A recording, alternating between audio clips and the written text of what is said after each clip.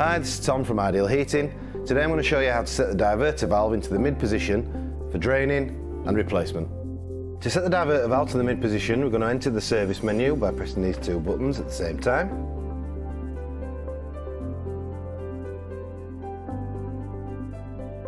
Once the last three fault codes have cleared, we're going to use the preheat button to scroll down to DV, diverter valve. Confirm the selection,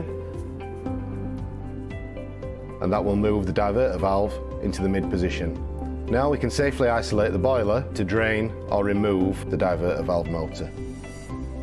We set the diverter valve to the mid position to maximise the amount of water we'll get out of the appliance during draining. The Logic has got multiple draining options, the first of which is this drain valve at the back here, which you can unscrew and attach your hose. But easier still, if the boiler's got a built-in filling loop, you can use the central heating side of the filling loop and attach a hose such as this, or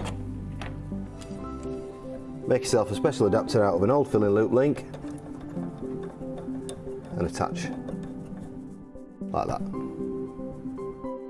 For more in-depth tutorials on Ideal products, please visit the Expert Academy online.